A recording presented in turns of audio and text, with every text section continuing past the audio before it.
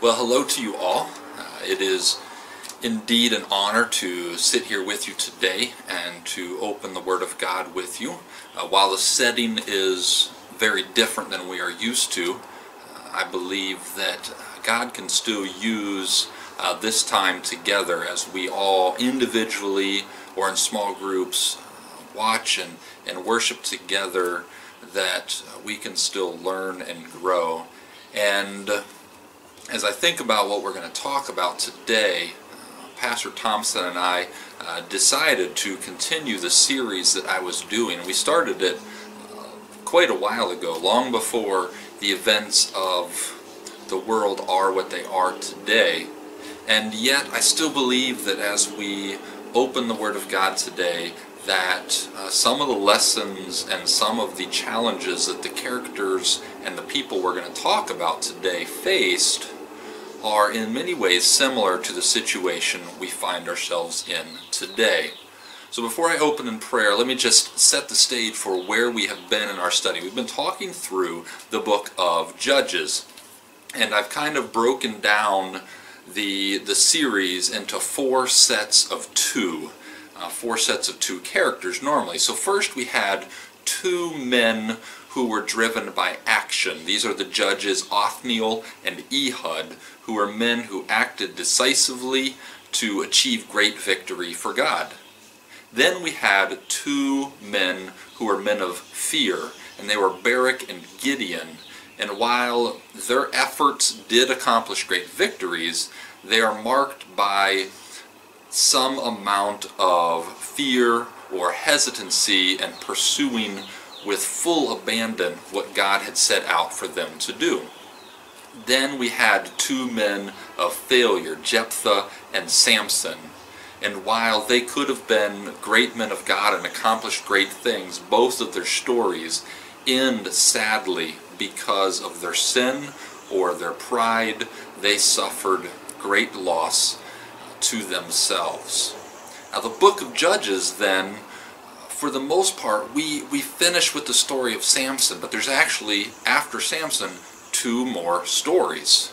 And it is our final set of two. And rather than follow individuals, these stories open our eyes to the whole nation of Israel and let us look in on some of the circumstances that were going on during that time.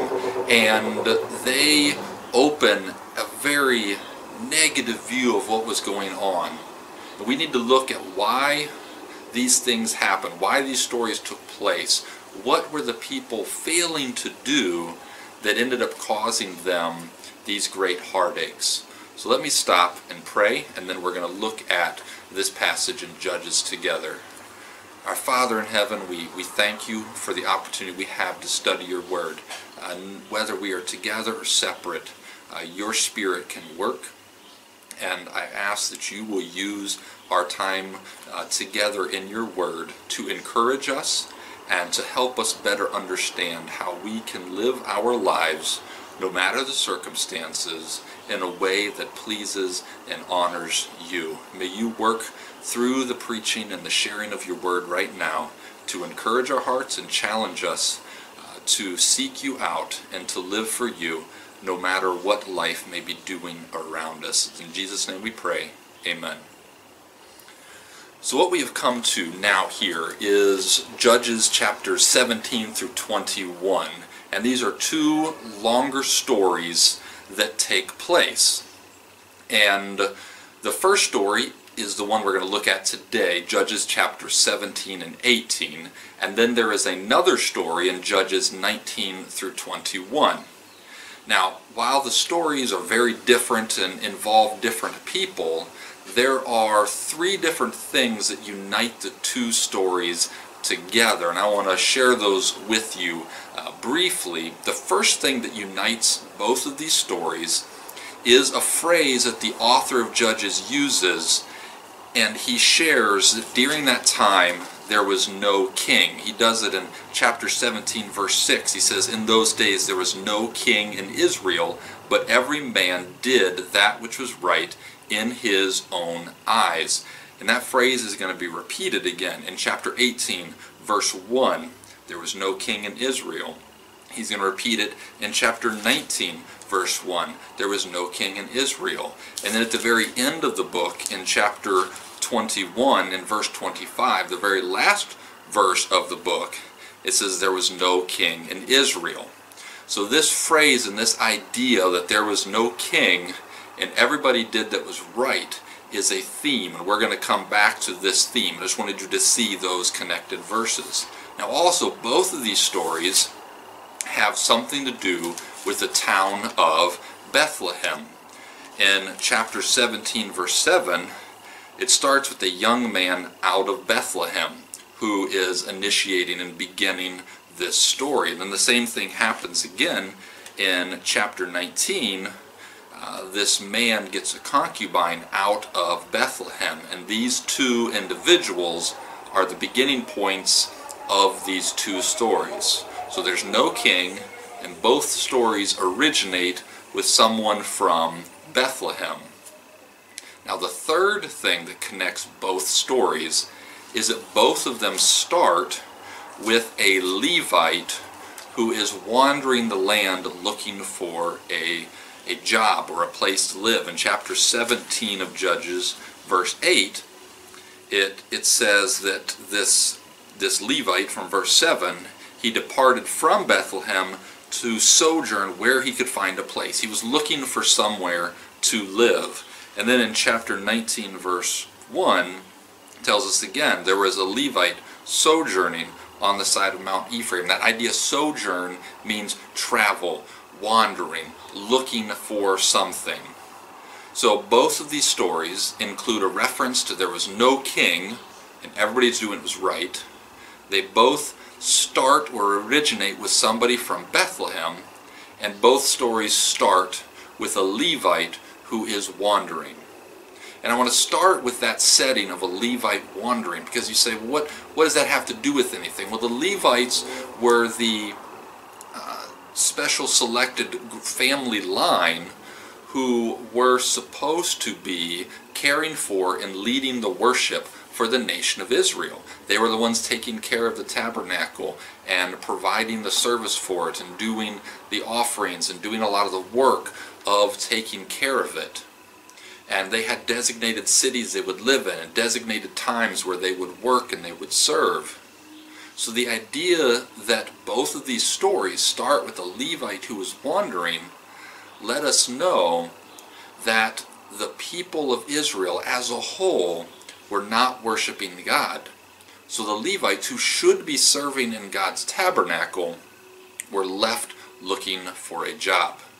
So the first hint we have that something is wrong in this world in which these stories take place is that the people of God are not pursuing the things of God.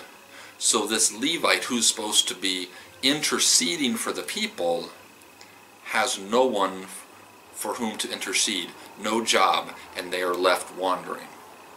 So the world this takes place in is when people have left the things of God and are pursuing their own goals and their own dreams.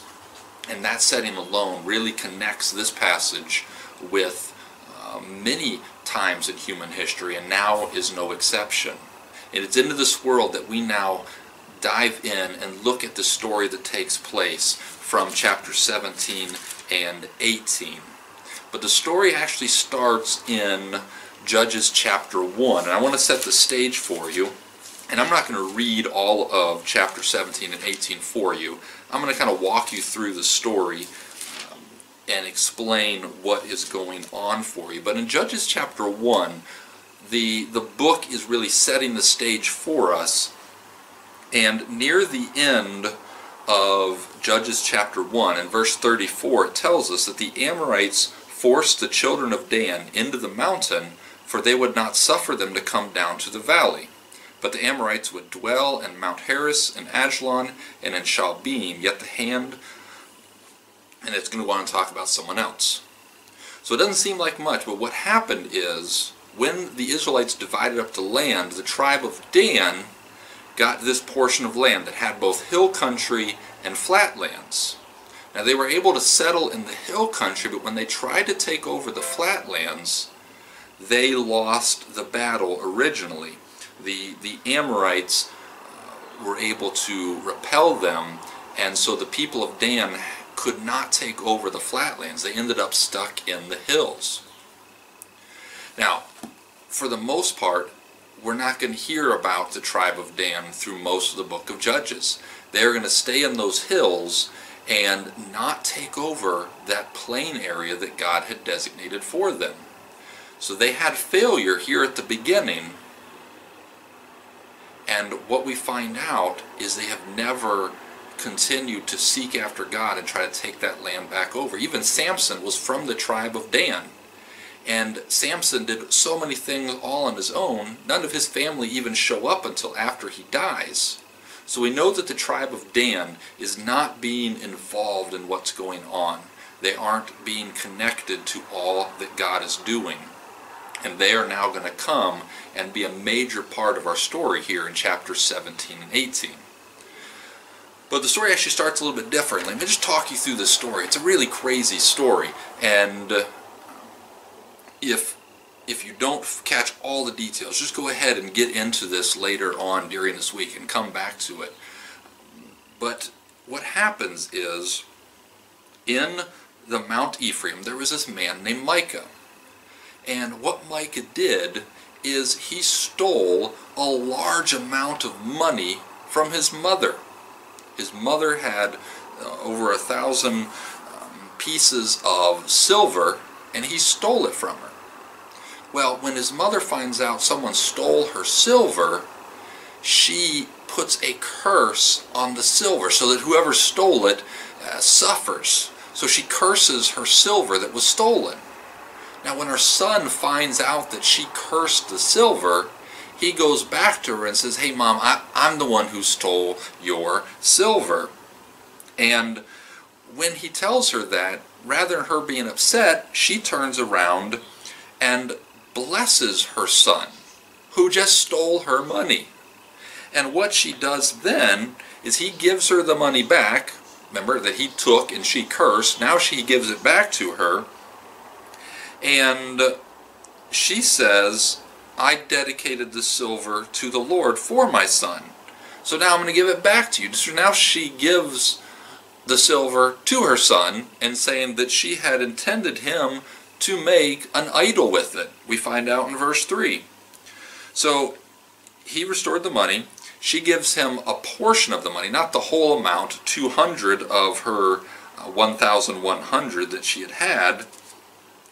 And this man Micah then had a house with gods. He made an ephod, which is a special garment that they would wear for religious purposes.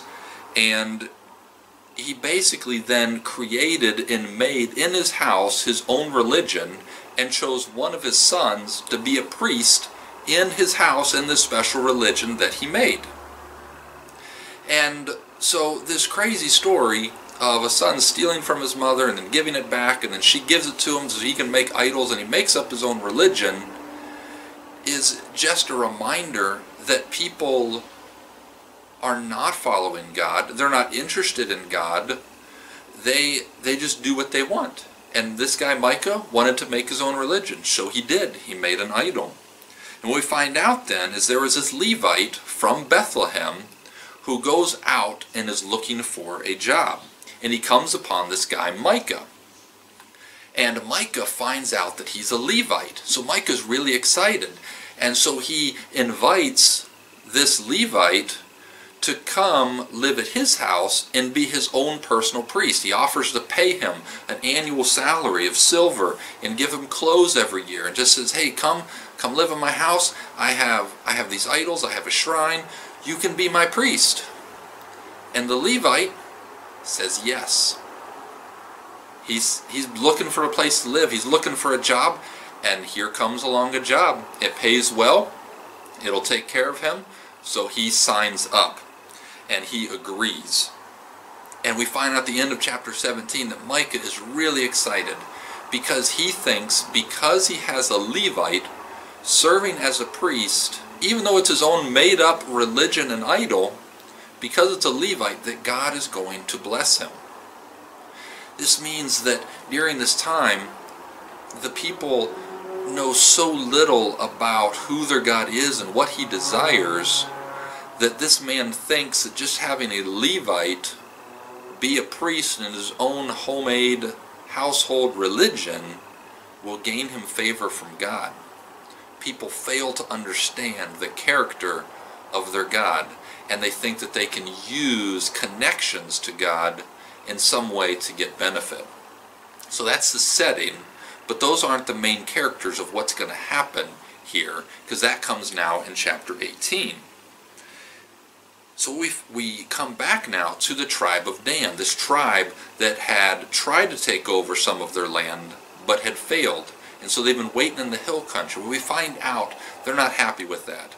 They need more land. They need more space. They want a city to call their own. And rather than go back down to the valley and try to take the portion that was given to them, they send spies out into the rest of the land to try to find an easier place to live. Did you catch that? That's very important. Rather than to take over and do the hard work that God had laid for them, they send spies out to try to find an easy place to live. And so they send these 5 spies out, and they go and they walk around and they come across the house of Micah, this man who had his own religion. And they see that there's a Levite there, and they ask him, what are you doing here? Why are you here? And they know he's not where he's supposed to be. And the Levite says, well, this man Micah, he offered me a job, he's taken care of me, I have a really great life. And so they say, oh, here's a Levite, he's serving as a priest. So they ask this Levite, the man of God, who they know is not where he's supposed to be, they ask him for advice. Hey, are we going to be successful in what we're looking for? Well, this Levite, he just is doing whatever people want him to do at this point, and he tells them, yeah, go in peace, God's with you. Whatever you're doing, God's with you. It doesn't matter, you're good. So they then go out, and these spies find this town, Laish, and they look around and they find out these are quiet, peaceful people. They don't have a lot of defenses. They don't have a lot of army. So they go back to their homes and they tell the people, hey, we found this city and it would be easy to take over. The people aren't really hardened for battle. They're not warriors. They're peaceful people. It'd be a piece of cake. So let's get our army. Let's go take over this city. So they pack up, they get their army together. We find out it's 600 men, and they head out on this journey to take over this city. But before they come to the city, they stop by this guy's Micah's house. And we find that the 5 spies say, hey, we need to stop here. Hold on a minute, let's go into this house. So they come to Micah's house, they say hi, and in verse 16 of chapter 18, we find these 600 men with their weapons stood by the entrance to Micah's yard. They're just standing there at the gate. And the 5 spies, they go up and they take all the idols and the ephod and the things out of Micah's shrine, his temple. They just take all the things out of his own personal religion. And the Levite says to him, what are you doing? Why are you stealing these things?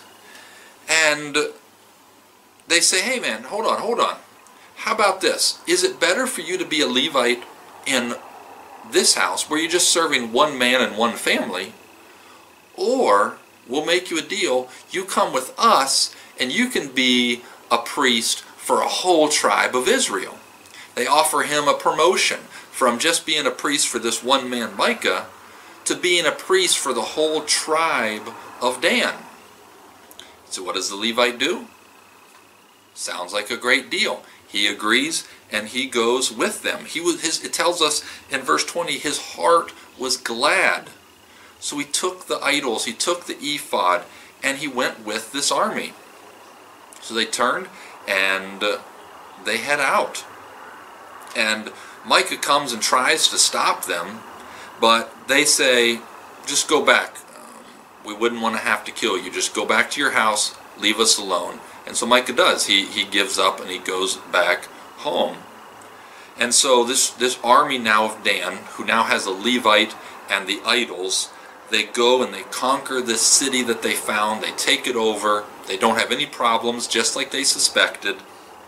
And they change the name of the city to Dan, after the name of their tribe. And we find out that they take all the idols, they take all the things they stole from this man's religion, they set it up in this city. That Levite becomes the priest, and the whole tribe follows that religion. We find out all the way until hundreds of years later, when the nation of Israel is taken into captivity by the Assyrians. So here we have a story of just one tribe of Israel. And what had happened was they had a designated land for them, and they had a designated way in which they were to worship God. But both of those two things became difficult. They lost their initial battle trying to take over the land, so they gave up. And for whatever reason, going to where the tabernacle was in Shiloh was too much work for them. So in both cases, they ended up taking this battle and destroying the city and stealing this man's idols, so they could easily take over the city, and they set up their own religion. And from what it tells us here at the end of chapter 18 is that this was their religion. They worshipped this idol until the whole nation was destroyed and taken away. And you may say, well, Israelites struggled a lot with idolatry off and on.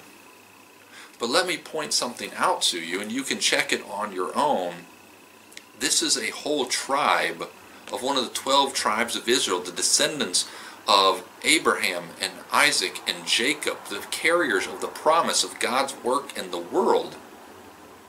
But if you turn to the first several chapters of Chronicles, there's a genealogy that lists all the people from all the tribes that came back to Israel after they were in captivity. And as you read through that list, even though Dan is listed as a child of Jacob, you do not find anyone from the tribe of Dan returning with the people to the promised land. And if you turn to Revelation chapter 7, when we see 144,000 people sealed from Israel, and it goes through 12 tribes, you do not see the tribe of Dan. And so what we see here is that after these events, this story in Judges, what the tribe of Dan did in this story in Judges seems to have destroyed their connection with God and the rest of the people of Israel, because they're not listed in Chronicles with the people that come back to the land. They're not listed in Revelation in the plan God has for the nation of Israel in the book of Revelation. They're left out. All because probably of their actions here in this story in Judges. And so let me bring this down practically speaking. Why does this matter? I'm not of the tribe of Dan. This has no relevance. But what I want you to see is that the tribe of Dan had an opportunity to be a part of what God was doing in the world. They were of God's chosen people. They had their own promised land. They had their own prescribed way of worship. But it got difficult. The circumstances of life posed a barrier and a challenge to them. It was difficult to take over the land. It wasn't easy to travel to where the tabernacle was to worship God in the correct way. And so what we find out is the Dans, like all the other characters in this story, they went after what was the easiest and most profitable option for them at the time. Rather than take over the land God gave them, they hunted out what was going to be the easiest option. Rather than worship the God who gave them that land, they took their own religion for themselves, just like they took their own city, and they made it their own, and that is what they followed until they, as a tribe and the rest of the nation, were destroyed. See, what I see in this passage is the realization that sometimes the path God has chosen for us is difficult. And sometimes we end up separated, and it's hard to accomplish the task which God has laid before us. Even right now, due to the circumstances of the world as they are right now, we as a church would seem to be separated. I'm sitting here recording this. You are going to watch this later, and I don't know when. I don't know when we're all going to gather and watch this. But we often will say, well, as we're gathered in the church building, the church isn't about the building and about the gathering, it's about the people that make it up. But what had happened to the tribe of Dan is that what was supposed to be their identity became difficult. Belonging to God and to this nation became difficult. And so rather than stay with where their identity was guaranteed by God, they went off and sought that which was easy. See, right now, we would say our identity is part of the church and the body of Christ, but right now, it's difficult to gather, to get together, to be a part of what God is doing. And the tribe of Dan, when things got difficult, they found the easy way out. But today, as we sit here and watch and study the Word, I want us to be challenged that we should not seek the easy way out. We are a body of believers. We are united by the Holy Spirit in Jesus Christ, who gave His life for us. And so no matter where we are, that is who we belong to. And while we may not be able to be together, we are together in Jesus Christ.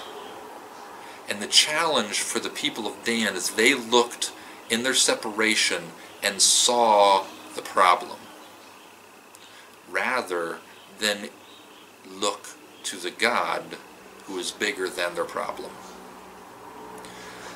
The scripture reading that was before this was from a story of a king named Jehoshaphat, and his time was marked by an attack on his city, and he offered, in that moment of sorrow, in that moment of fear, he offered a prayer to God where he finished it in Chronicles 12 verse 20.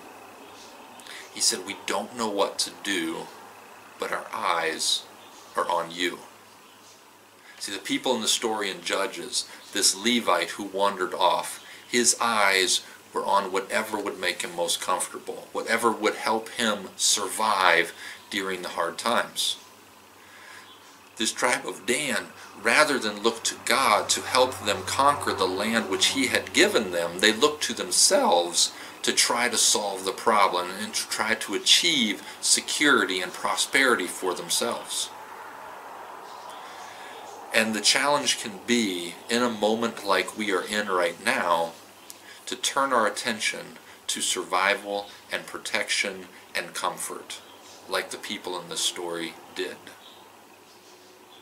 But what God has asked us to do is to continue to be the church, to continue to look to Him, not to our circumstances, not to the waves around us like Peter as he tried to walk on the water, but our focus is to be on Jesus Christ. And if all of us as a church have our focus on Jesus Christ and what He wants us to do, we can pursue, though it may be hard, the path that will unite us as an acting body of Christ, even though we may be physically separated. So you say, well, what What does that mean? What does that look like? I don't know what I'm supposed to do because I need to follow the rule, and that is true. We need to listen to our authorities and obey what they are telling us to do. But that means that being the church will be difficult. And so we are going to need to, all of us, contribute in our own way to do that. What do you mean, Caleb? Well, what I mean is this. Even though we are separated, we are still to love and to care for one another. We need to work extra hard to reach out to one another, to call one another, to check on one another, to see what maybe we can do to help, if people need help, or if there's some way, an item that they may need, or they need to talk, or they need to pray together. We also need to continue to each of us be growing. So we need to be studying the Word, we need to be looking at it, we need to be challenging each other to do that. Maybe we all can work to memorize some Scripture while we're all separated. But at the same time, the church is also supposed to be sharing the gospel, and we need to be doing that as well. And even though we're separated from people, we have family, we have friends. Not all know Jesus Christ. And many of them right now are experiencing more fear than normal. And their fear is an opportunity for us to express the hope that we have in Jesus Christ. And all of these things are going to take more work, more creativity, more effort, and isn't always going to feel the same way we're used to. But yet, if we want to be different than this Levite in the tribe of Dan, who lost so much, lost their place in the promise of God because they sought the easy way out, then we together need to work and pray and seek out ways together we can be the church and love and encourage one another and the world around us, no matter the circumstances. The tribe of Dan faced tough circumstances, and they pursued what was best for them and was easy. We sit here today facing unknown circumstances, but we as the church can choose not to seek the easy way or the comfortable way, but to seek to follow after Jesus Christ and continue to love, to serve, and to reach out to this world in whatever way God can prompt our hearts.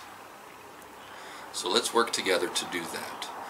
Let's talk, let's encourage, let's lift one another up in prayer, and may this time not be something we look back on and we're glad to forget, but it's a testimony to how amazing God is and how He can use us to accomplish great things no matter the circumstances.